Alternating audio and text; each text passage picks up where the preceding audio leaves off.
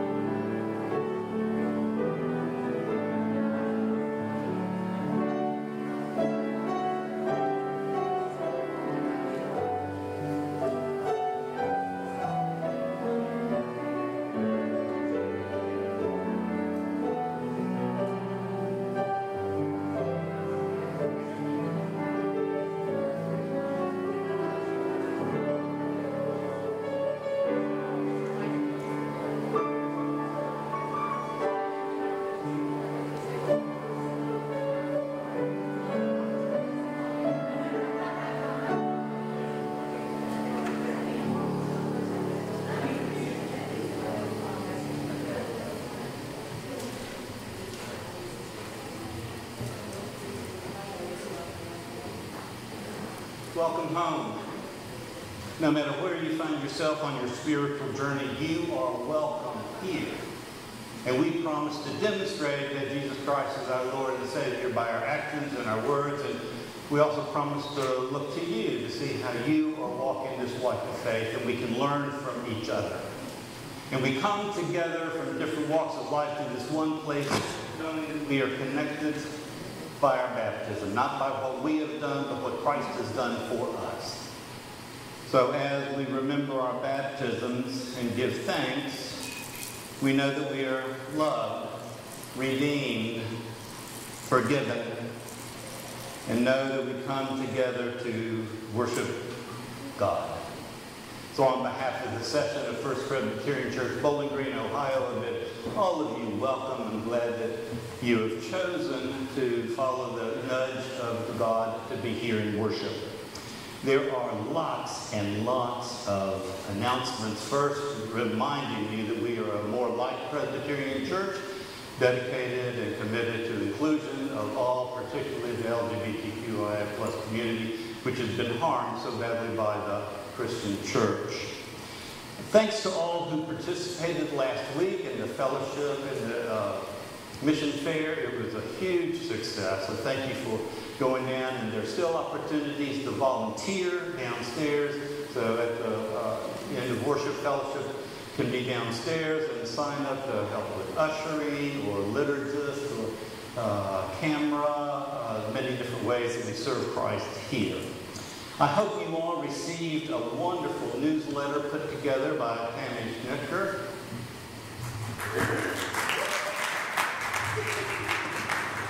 And in that, please read each article. The first page is my page. I'm celebrating 2 years with you next week. And really celebrate what Saunders has built and continue to grow with that. Articles about the Pulpit Nominating Committee, the advancements there made, the session, and the presbytery have allowed me to sign on for 1 more year, and they took the restriction that was on the first 2 that I could not apply for the position. They have now allowed me to do that, and my PIF, a personal information form, is ready and ready to go.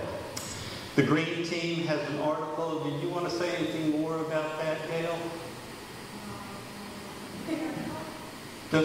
Just the wonderful stuff that you've been doing, and anybody want to help with it, it's a great article. The Peace and Global Witness Offering is next week. That's next week, yep. So, but continue that. Yep. The mission committee oversees the special appeals offerings that we take 4 times a year. Next week is the Peace and Global Witness Offering, which we are able to direct 25% up to a local entity which works with social justice. But we have decided to direct that 25% to Bluff Street Village. We talked about that a little bit before, because we directed a piece of our mission funds to them last year, and we're hoping to be able to hold a fundraiser for them in the future. In the meantime, there's an open house that they have next week. What you will see is the beginning of a village of 20 small houses, about 400 square feet each. And what will happen is people, low-income individuals or families can apply to be in the house. They'll pay a small rent, they'll do community service, and after 7 years they will be able to own the house, so they can build the equity over a period at a time. Yeah, it's really nice. So you can go up, it's on Monroe Street in Toledo, somewhere on Monroe Street. Right next to the Monroe Street United Methodist Church. The address is in your newsletter if you want to check that out. So you can go see it, and in 2 weeks, David will not be here, but Reverend Larry Clark will be here. He's working with the Bluff Street Village, and I imagine he'll tell us more about that at that time. And you'll see in the newsletter an opportunity this afternoon or tomorrow to go to Bluff Street Village and work in the tiny house. I was there yesterday morning cleaning windows, and the construction is almost finished, and we mopped the floors and scraped the paint off the wall. So there's still opportunities looking here for tomorrow as well as this afternoon. The Safe Zone, you'll see that we're looking at a Safe Zone training in November. PW Fall Luncheon, CE with Michelle being here as interim DCE, and Bree with the youth. Looking at the Rekindle Retreat of the youth. These are just the articles. COVID test strips are available in Michelle's office. Knowing that, if you want to go to the retreat that my wife is leading in 2 weeks, then carpool together. It'll be a wonderful experience of reflecting on your life in 3 days. Be able to look at the seasons of your life. It's an incredible, moving, spiritual experience. I encourage everyone. We have also, we're welcoming, in the newsletter, welcoming our new members, and there is a new member here who didn't get her goodie bag last week. So Kathy Sweeney. I've got it. that in our bag we do have our Christ Welcomes All mug, plus candy, a directory, a pictorial directory in the most recent.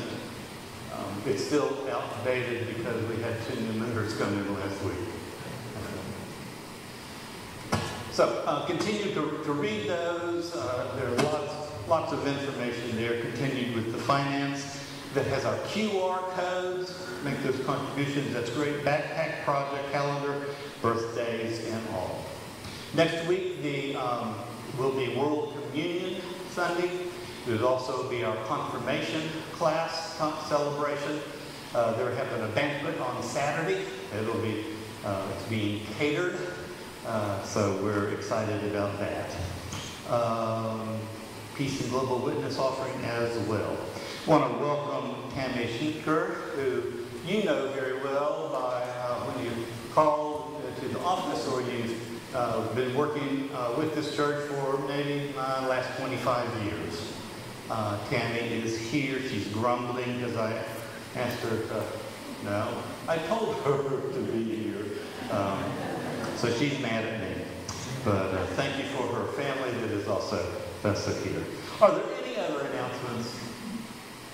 The biggest announcement is read your newsletter and engage with us. The youth are meeting at 3 o'clock today at the Wood County Animal Shelter, right, Jen?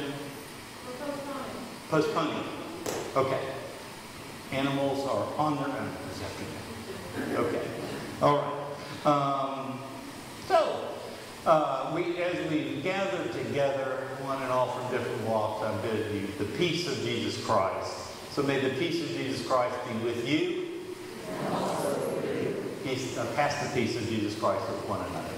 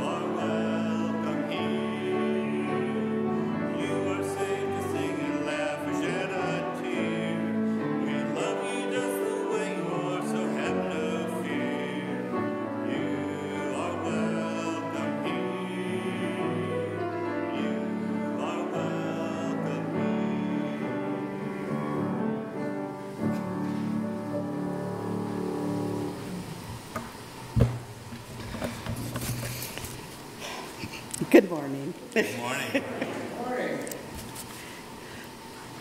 Join me in the call to worship. Our help is in the name of the Lord, who made heaven and earth. Let us worship the Creator of this world and all worlds yet unseen. Let us give thanks and seek God's help as we live in this world. God alone is worthy and faithful. Let us live in step with God's Spirit. Come, Holy Spirit, and move us to worship. Come, Holy Spirit, come.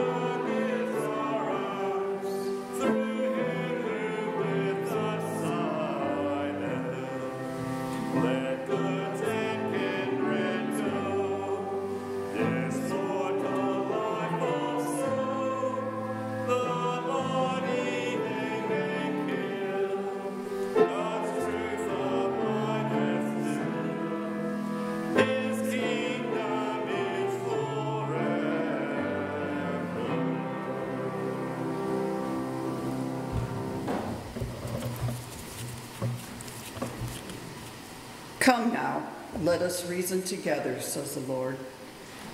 Though your sins are like scarlet, they shall be white as snow. Though they are red as crimson, they shall be like wool. Join me in prayer. O God, we confess the things that we have done that stand between you and us, and that stand between us and others. We confess the things we have not done that might have strengthened our connection with each other and brought us closer to you. We have not chosen the things that make for peace and the ways that make for justice in your world. We have turned from your way and chosen our own paths. We have been too sure of our own answers and too impatient to listen to the questions and answers of others. For these and the sins we confess silently in your presence. Forgive us, we pray.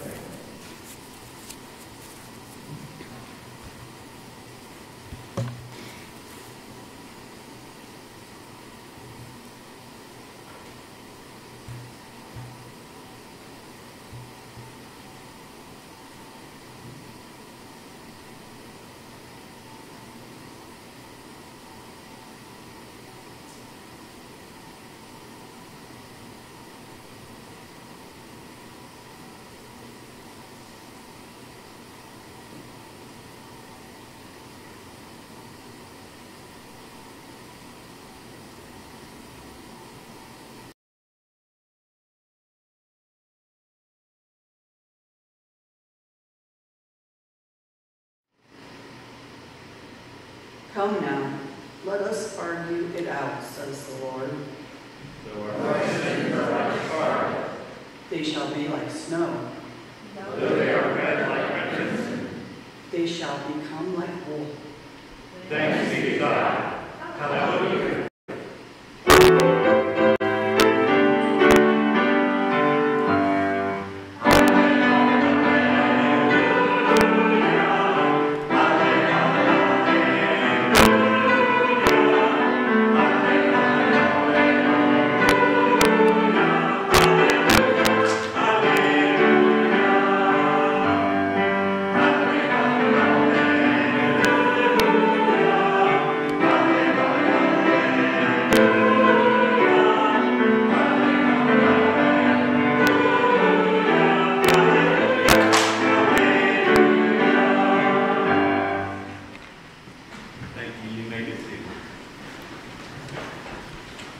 We come to the scripture, the center part of our worship service. And in this we'll hear from the writer of James. And then some of it may be a little shocking. So let's be prepared to hear the word of God. Let us pray. Lord, we come to your word, which is ever among us and ever challenging us. Help us to come with fresh minds and eyes and ears and hearts, that we will receive your word for us today. Break down any barrier that keeps us from hearing your word for us today, and then give us the courage to respond with grace, compassion, love. Through Christ we pray. Amen.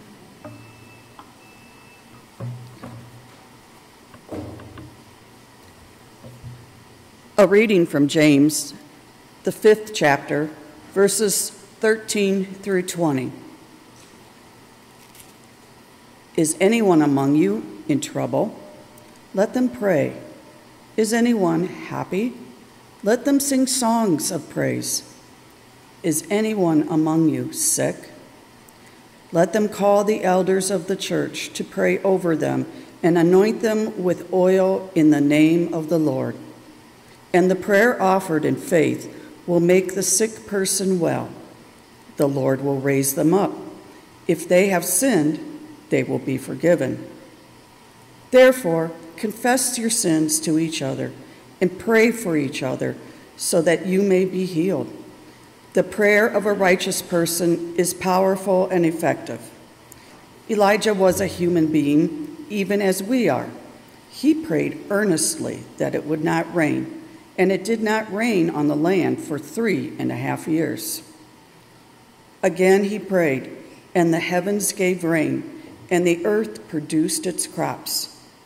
My brothers and sisters, if one of you should wander from the truth and someone should bring that person back, remember this: whoever turns a sinner from the error of their way will save them from death and cover over a multitude of sins. Here ends the scripture reading.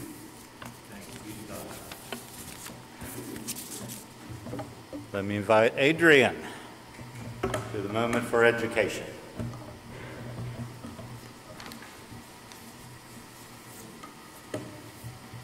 Morning. Sorry, forgot how loud these are. fun to be back up here. So this morning, I want to talk just a little bit about a different Bible verse. This is from 1 Corinthians chapter 12. And actually, I'm going to skip around just a little bit. Now, you all know the story about how the hands and the feet and all the pieces of the body all work together, right, for the body of the church. But there are a couple of things that stood out to me in this. And one of those that, in fact, God has arranged the parts of the body, every single one of them, just as he wanted them to be. And then the second part of that, and wrap it down in verse 22, on the contrary, the parts of the body that seem weaker are indispensable. The parts of the body that we don't notice, like our shoulders and our elbows, our knees, those are indispensable because they have to work as a whole, just like we have to work as a whole in the body of Christ. Now, I'm telling you about this because a lot of times we forget about all the different things that happen in the church. And even though I know she'll hate the fact that this is all about Tammy, we need to remember that she is an indispensable part of the body of Christ here at our congregation. And we are very happy to have you here as part of that. I've known Tammy for over 16 years. She's known Daniel her entire life. We have been through lots of things together, ups, downs, I think 3 different sets of pastors at this point. And she has done all of that with a smile and a wonderful heart. She has served because this is her passion, this is her calling to serve our congregation. And I know that our congregation is stronger because of this one little part of the church body that we don't always think about because she always just makes it happen. And I am very happy that you are here, and I'm very proud of all the work that you've done. And I think you're pretty awesome. But you don't need to take just my word for it, because there are some other people that would like to say some things.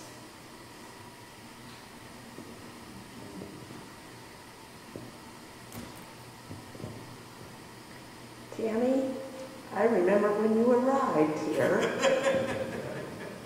And we've been through a lot together. There are several people in this church that were here when you arrived, but there are many people in this church that have no idea how much you have done and given to this church over 25 years. We've been...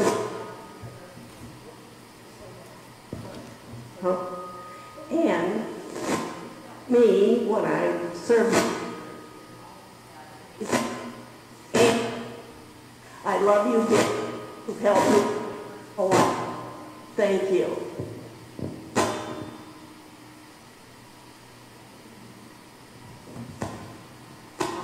Tammy, I don't even know what to say because we've known you for a long time and I've worked with you for a long time and got to know you as such a helpful, caring, thoughtful person. And I don't know what we'd do without you in the office. We can always turn to you and rely on you to get projects done and help us out with stuff. You're just always there. And you reach beyond the office with your cards and thoughtful things that you do. So thank you for being with us and sticking it out with us for all these years.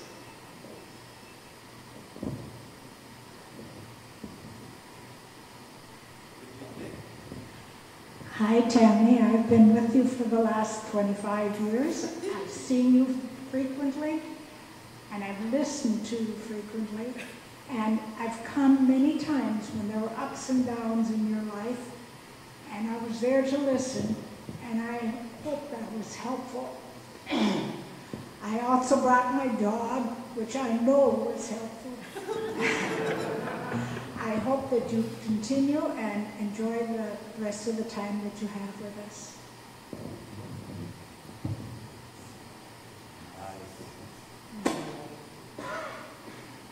I've known Miss Tammy my entire life. Some things I remember, some things I don't. But what I do remember is that she's a fantastic person. And I'm pretty sure I would not be the same person I am today if I did not have so much influence from her.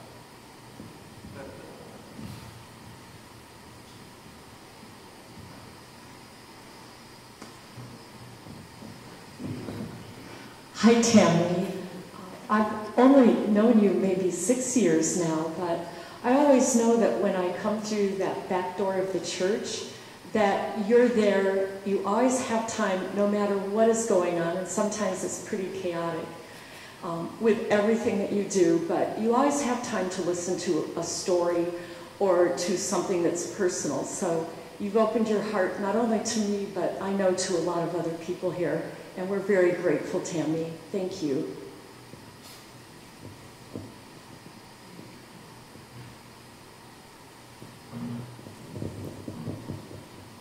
Tammy, you can't see me. Hi. Tammy, you make us all feel like a part of your family. Every time we interact with you, you are the true definition of a servant leader. We appreciate everything you do. You do it with such just care, just to make sure that we get everything we need in whatever you have to do to make it happen. You do it without question and without fail, and we truly appreciate it. Thank you.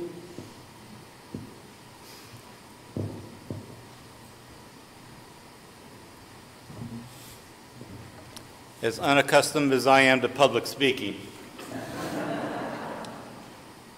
Tammy, you spoil us. You do. You give us a deadline and then we fail to do it and you make it work. We give you more than can ever get into a newsletter and you make it work. We don't hit deadlines with bulletin and you make it work. I am disorganized, amen, and you make it work. People say, David, you run this church, and I said, no way. Tammy, you make it work. And we are deeply appreciative. You put up with us, you laugh with us, you cry with us. You have given yourself to us, and we thank you that you make it work. I am honored to be able to present to you a little token of our appreciation for 25 years and 1 day, but who's counting? But I do hope that it will be many, many more.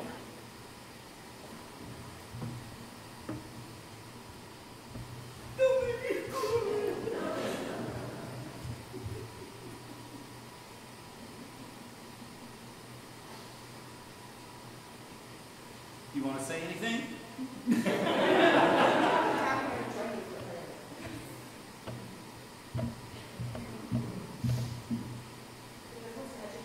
Without a closing prayer. Please bow your heads. Wonderful Creator, thank you for this beautiful, beautiful day. Thank you for this beautiful woman standing next to me. I appreciate her soul, her humor, her laughter, her love. We thank you. We can't offer enough thanks for what she has done for our church family to bring us together and keep us straight. Watch over each and every one of us. Keep us safe and keep us in each other's memories and hearts. We pray these things in Jesus' name. Amen. Amen.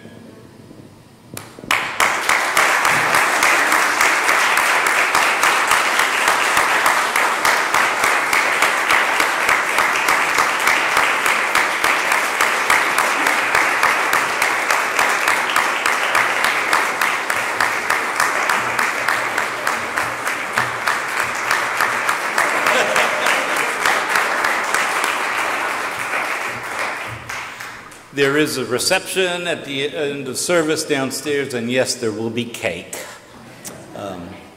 Cupcakes. Yes?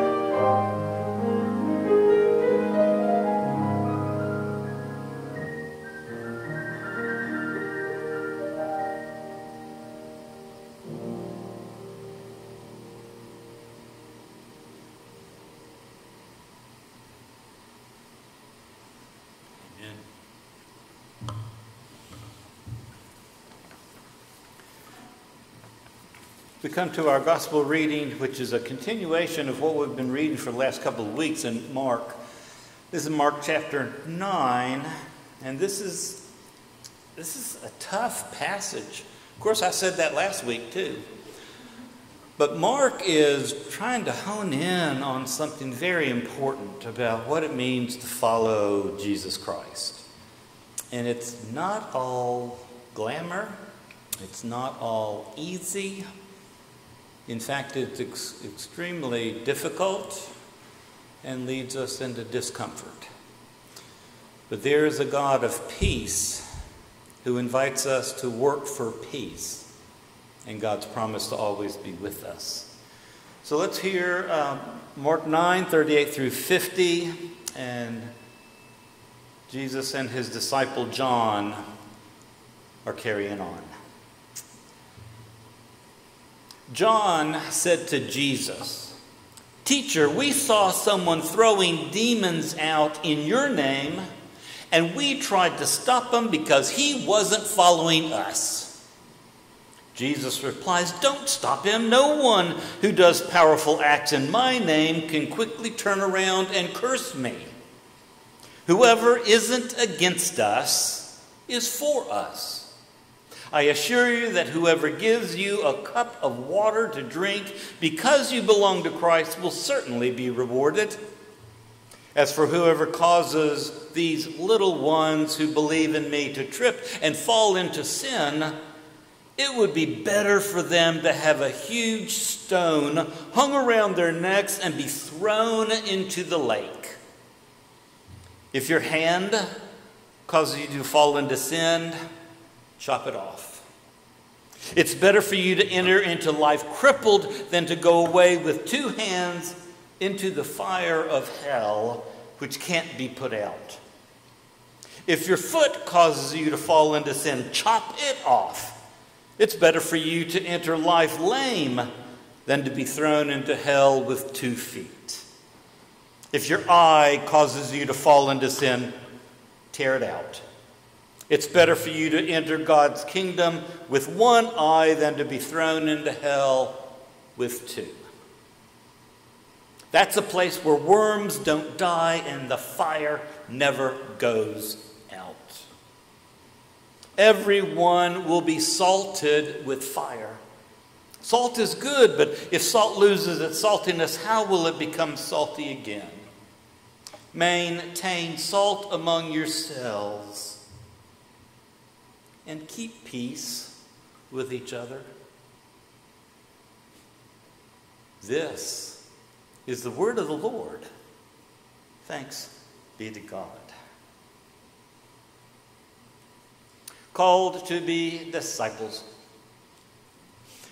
When the disciples criticized someone for casting out demons in Jesus' name because the man was not following us, Jesus is forced to address one of the most common and destructive tendencies concerning humans and power.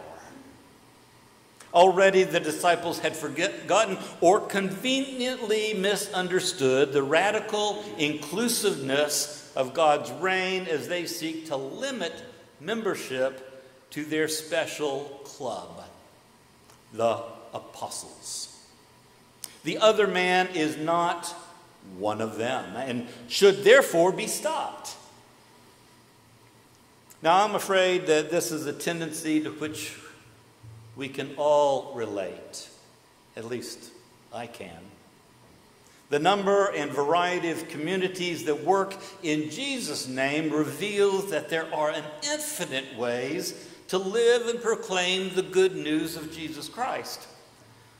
But we just can't seem to be able to work together.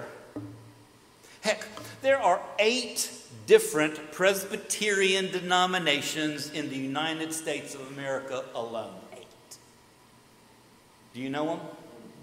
Evangelical Presbyterian Church, Presbyterian Church of America, Orthodox Presbyterian Church, Bible Presbyterian Church, Associate Reformed Presbyterian Church, Korean Presbyterian Church, Cumberland Presbyterian Church, and of course the best one and the right one, the Presbyterian Church in the United States of America.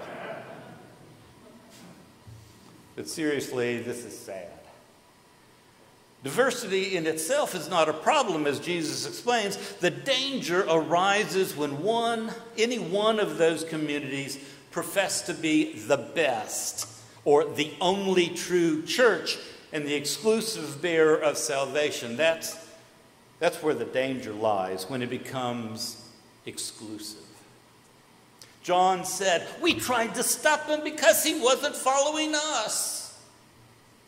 The lesson is so important that Jesus underscores it for the next 2 paragraphs. Using the metaphor of the body, Jesus insists that it's better to physically remove that which impedes the spread of the good news and enter life lame than to put a stumbling block before one of these little ones who believe in me. Now, cover the children's ears. He talks about cutting off contaminated parts of the body. He's talking about self-mutilization. Cut off the hand, pluck out the eye, sever the foot, purify yourself. It's harsh words. But notice that this is self-judgment. Not our cutting someone else's hand off or plucking someone else's eye out or severing someone else's foot. The judgment is harsh because it is self-judgment. We're not so good at self-judgment. We'd rather judge the other, put them down, call them names. I might be the only one in the room with this problem, but I don't think so. Tammy's going to help me with the next illustration. You forgot that, didn't you? Yeah. Come on up to the lectern. And Corky, this is where you're going to try to get both of us. Good luck. Max Lucado tells the story of overhearing 2 travelers who run into each other. One noticed that the other is carrying a Bible. I want you to know this is my King James Version. The conversation went like this. Are you a believer? Yes. Virgin birth? I accept it. Deity of Jesus? No doubt whatsoever. Status of humanity? We are sinners in need of grace. Return of Christ? Imminent. Bible? Inspired Word of God. This is great. The church? The body of Christ. Okay. Conservative or liberal? Conservative. Me too. Heritage? Southern Congregationalist, Holy Son of God, Dispensationalist, Triune Convention. I can't believe it. Me too. What branch? Premillennial, non-charismatic, King James 1 Cup Communion. No way. Me too. Is your pulpit wooden or fiberglass? Fiberglass, of course. You heretic.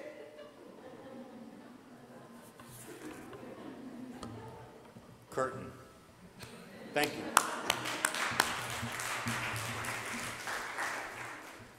you. We laugh, but we should be crying. We divide ourselves and separate ourselves from others because the skin is a different color, or we can't understand their language, or they part their hair on the wrong side if they even have hair. Or they choose to express their faith a little differently. Or what it means to follow Christ. This passage deals with our relations with those with whom we differ. I must admit that this is a hard passage for me to hear. And it might be tough for me because I can so easily identify with John. John is a good Presbyterian. Yep, that's PCUSA all the way. because he is so concerned with doing things decently and in order, doing things by the book, with the right credentials, and by doing ministry his way. So for me to be self-revealing, I get so put out when I hear local campus ministers boasting about how many souls they have saved for Christ at their last meeting. It just makes my skin crawl. I disagree with their method of proselytizing and their message of fear and their arrogance at claiming that they saved anyone. See, I know I easily judge people by their credentials, and I often think, I know who should be in and who should be out. And then I hear Jesus say, David, do not stop him. Whoever is not against us is for us. That's hard for me to hear. And I need to cut it out.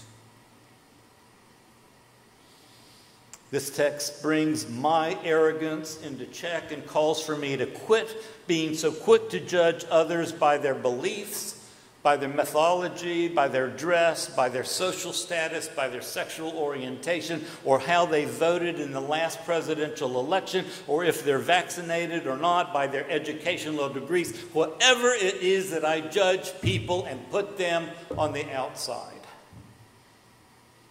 Jesus said, whoever is not against us is for us. Friends, I have a lot to learn. The beloved community of God that Jesus ushers in here in Mark's gospel is so much larger than how I would normally define it. And I'm encouraged by Edwin Markham's poem. I've read this before. He drew a circle that shut me out. Rebel, heretic, thing to flout. But love and I had wit to win. We drew a circle that took him in. We draw lines. We pick sides. We push people out, and Christ's work suffers whenever we do that. Jesus seeks that the thirsty get a drink. So here's a question. Are we a hindrance to Christ's work, limiting who is in? At the end of the service, we will sing, "Let there be peace on earth," and let it begin with me. Now, the peace of Jesus Christ has already been working, but let our examination of how we are going to live in peace begin by a deep reflection on who we are and what we say and what we do. Let it begin with me. Christ will be known in the powerful act of giving someone who is thirsty a drink of water. God's will be done when the prodigal child returns. Christ will be known in the breaking down of barriers that separate us. God's will be done right here in the acts of compassion and grace offered to those who need love. Christ will be known in our welcoming others in. Together, we can do great things for God. Together, we can build God's beloved community when we work together for peace. May we offer Christ to the world so that Christ will be known and God will be glorified. For those who have ears to hear. Amen. In your bulletin, you will see the affirmation of faith, which comes from the Confession of 1967. And if you remember those days, it was a time of civil rights. A lot of hurt, a lot of pain, a lot of demonstrations. And this is where our church took a stand and said, we can do better than this. So let us stand together and say what it is we believe using these words together. God has created the peoples of the earth to be one universal family. In reconciling love, God overcomes the barriers between sisters and brothers and breaks down every form of discrimination based on racial or ethnic difference, real or imaginary. The church is called to bring human beings to receive and uphold one another as persons in all relationships of life, in employment, housing, education, leisure, marriage, family, church, and exercise of political rights. Therefore, the church labors for the abolition of all racial discrimination and ministers to those injured by it. Congregations, individuals, or groups of Christians who exclude, dominate, or patronize others, however subtly, resist the Spirit of God and bring contempt on the faith which they profess. Thank you. You may be seated.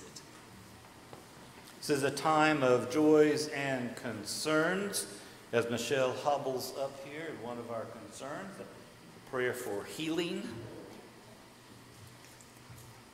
I hope that those at home would have shared some concerns. We got some of those. Daisy Boyer, today is the day that the class of 2023 lost a very amazing person to suicide 2 years ago. He was a dear friend to everyone and cared deeply. She's asking for prayers for the family and friends. Bob and Joan Calicott worshiping from New York City. Good morning from Terre Haute. Tammy, you are an amazing person, and I love you. Kara Leshway, congratulations, Tammy. Kathy Horger, Tammy, so sorry we couldn't be there for your special tribute day on your 25th anniversary. You have served through a lot of personal loss and always come back smiling. You have a beautiful soul and a lot of internal strength. Your parents would be so proud to see you. Be honored today. They raised an exceptional human being, and yes, the red hair is your crowning glory. Judy Martin, we love you, Tammy. Thank you for all that you do. Mary Beelan, Tammy, you are a wonder of wonders. Miss working with you. Michelle McDonald, after a lot's happening this week, pray for her medication and other needs. Are there other joys and concerns? Kathy? I'm not used to doing this anymore. I'm old now. 21 years old. Who thinks that's old? Who thinks that's old? Huh? Do you remember when you were 21? Barely. As you may know, our mother passed away last Sunday, and her funeral was yesterday, 100 years old. And I just want to thank everybody for all the condolences and love that we received from everyone. It means a lot to me and to feel part of this community. Thank you. The flowers up front are from Clarabelle Garn's memorial service. So prayers for Nancy Hess, Kathy Sweeney, and their sister Diane and their loss. A beautiful service yesterday about love that your mother lived. My honor. Stuart and Pam Orr continue to ask for prayers for them. Pam has been in the hospital. She's out now. And as well as Stuart's father was in the hospital. So it's called a sandwich generation when you're being pressed on all sides.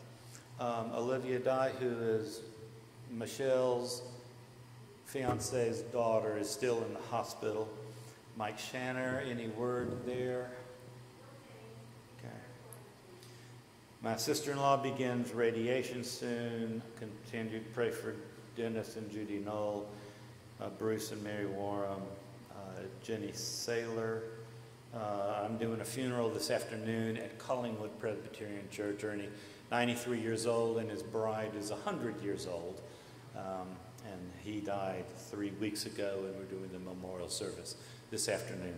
And continue to pray for Jason Seibert. End of his 2 years in prison is coming up, so looking forward to welcoming him home. And as always, please pray for the pastor nominating committee as they do their work. Are there any other joys and concerns? That's a lot. Thank you, Bree, old lady. Let's pray.